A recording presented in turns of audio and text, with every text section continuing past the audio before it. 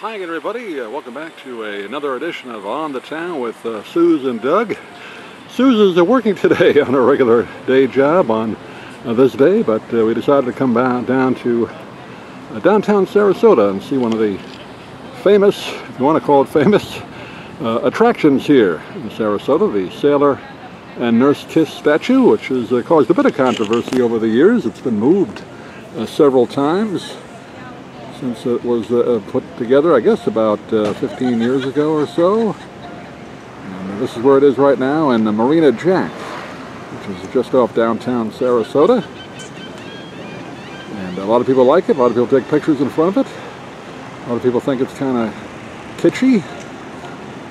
For me, I think it's more of a Las Vegas attraction, but either way, people seem to enjoy it. It's kind of become a mini landmark here in Sarasota. So this is it, Sarasota Sailor statue, downtown Sarasota. Thanks for watching, everybody.